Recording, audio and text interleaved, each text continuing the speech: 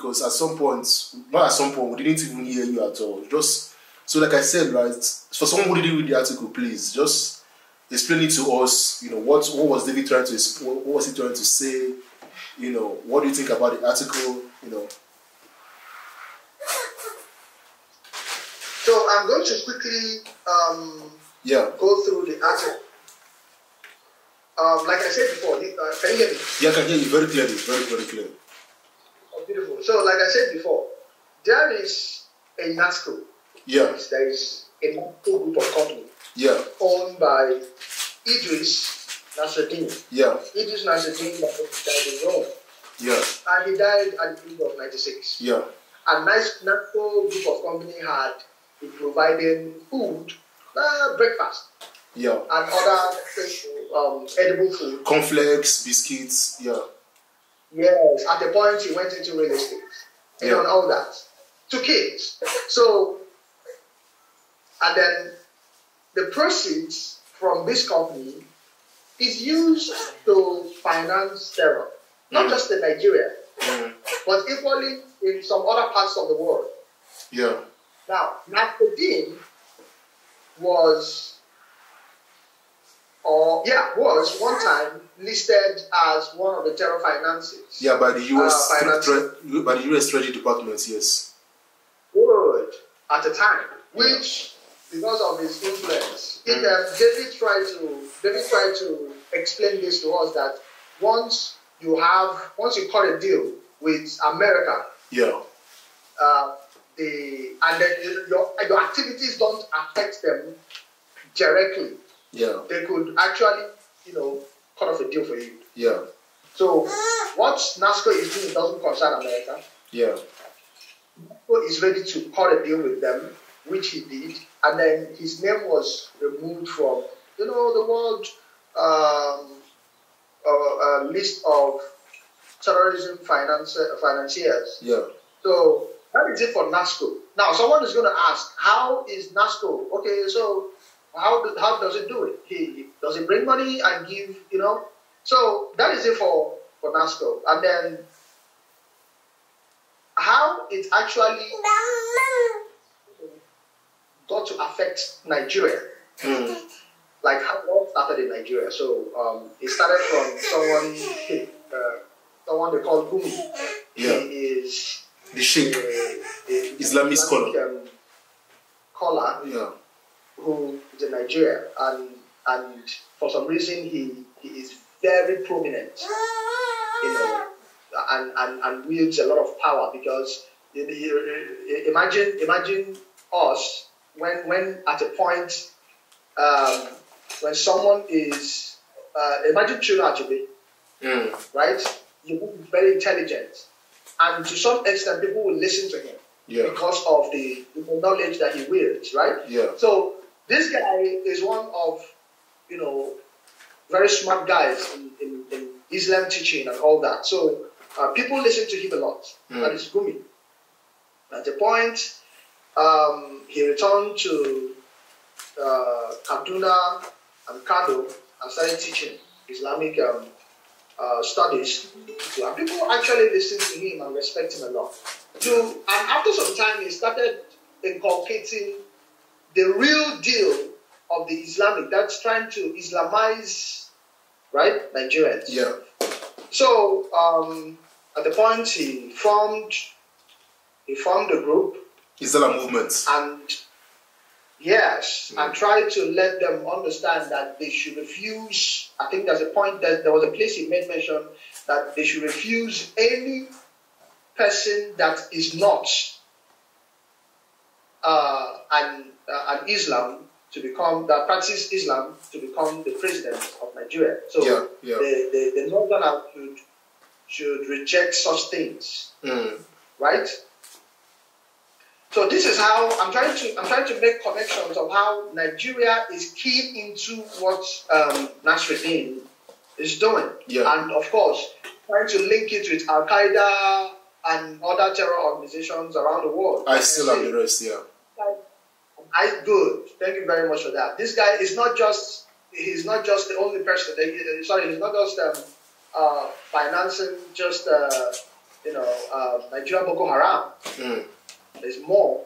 So he tried to link other people who had something to do with. So at the point, there is a sect called the Jihadists. Yeah. He called it something in Hausa, but I'm going to translate it in English. He said Society for Removal of Innovative and Re-establishment of the Sunnah, right? Yeah. So, which is the Jihadists. Now, this Jihadists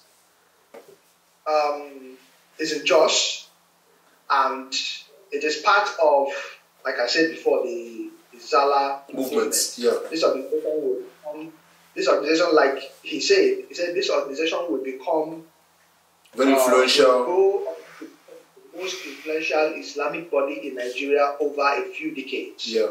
So this is where he started bringing Nigeria very close to the Nigeria story around terrorism, very close to what Nasruddin is doing with all that terror organizations around the globe. Yeah. So the Islam movement, I'm trying to link up people who are in Nigeria government, who are influential in Nigerian government, present-day Nigerian government, and who have something to do with the terrorism. Yeah. So for example, that would be someone like Issa Pantami, Minister of Communications. There is Issa Pantami there. There is someone. There is Gumi. Yeah, the popular, the one, the famous, the supporter, Islamic teacher. Yeah, supporter of Fulani headsmen and Good. There is Gumi. So we've talked about Issa Pantami. We've talked about Abubakar Mahmoud Gumi. So Abubakar Mahmoud Gumi is the father of Sheikh Abubakar Gumi, right? Yeah. And I think we know that already. So when these guys started terrorizing Nigeria, I think the first attack was the one that happened 2011. The first attack happened 2011. St. Teresa's Catholic Church in Abuja. In the outskirts of Abuja, where 35 persons were killed on the spot and 52 persons were wounded. Yeah. So that was the first attack that happened, and that was in 2011 on the 25th of Christmas. 25th of December, which is the Christmas day, 2011. Yeah. So we've established Gumi and the part he is playing. Now we equally would have to mention. Okay, we will not get to Yusuf and Shekau now. According to what he said Yusuf and Shekau are not even, they've not come very close to what it is, and they cannot stand where the main people who are terrorizing Nigeria could stand. They are like the people they bring out to show us that these are the people who are doing this, but they are not really the people who are, doing playing the game in Nigeria. Now we have called the Safantami, we have called Gumi, and there is another person we are about to call right now who is Abubakar Musa Kastina, who is equally Yakubu Musa Kamfanchan, yeah. This is the chairman of the board of trustees for the Katsina State Jibwis.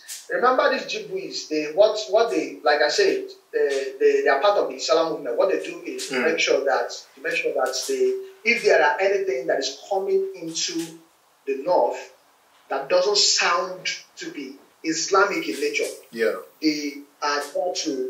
there to fight it, they are against it, the one that oppose it. Remember, that's the meaning of Boko Haram. Yeah. You understand? The Boko Haram means we don't want anything that has to do with non-Islamic anything. Yeah. So, but this Jibwis is the boss. Like, that was how the movement started. So anything that is not Islamic in nature, these guys fight against it and remove it. So, and in many cases, Issa Pantami is seen meeting with this man. Yeah, there were pictures. Right? There were pictures of him, even this man with Buhari. This, you know. Good. I was actually getting to that. This Kafanchan man. There are pictures where he met with Buhari. Yeah. And remember that Kafanchan, this man, have been. I'm trying to get where he was arrested and detained, and after a very long time was released. Mm-hmm. Not just that he's a free man, but he is equally powerful. A free man that is with the ministers and the president of Nigeria himself. Which means if the president would stand with him and other Nigerian ministers will stand with him, knowing that he is someone supporting terrorism, not just in Nigeria, but listed in some other parts of the world. Yeah. Including the Jordan body, the Jordan government body, who recognize that yes, this guy is one of the most 200 most influential Islamic persons in the world. But he one time was arrested for terrorism in Nigeria, and now he's free. Yeah. And any right-thinking Nigerian person, Nigerian who is in Nigerian government will understand that this man should be avoided. But in the present-day government, he is not avoided. Yeah. As a matter of fact, he is welcomed. Yeah. Do you get what I'm saying? Yeah, I get you, yeah. Kafanchan right now. We are going to get to another person, apart from Gumi. We're going to get to another person, apart from Gumi. And of course, Issa Pantami. Good. The other person is Yakubu Musa Hassan. Yep. Yakub. These guys that I'm mentioning right now, okay, Mr. Kafanchan was recently named as one of the 500 most influential Muslims in the world. Yeah. By the Royal Islamic Strategic Study Center, a Jordan government affiliated NGO. This is where he was, like I said,